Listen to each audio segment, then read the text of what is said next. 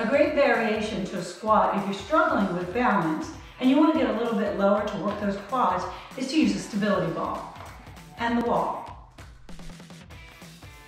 Start with your feet hip-width apart. Lift through the chest. You're going to push against the wall, lower your hips down towards the floor, try to get the quads parallel. From the side view, you want to make sure again you keep that chest lifted and try to get the quads parallel to the floor as you lower it down. Pause for just a moment at the bottom to give yourself a little extra work.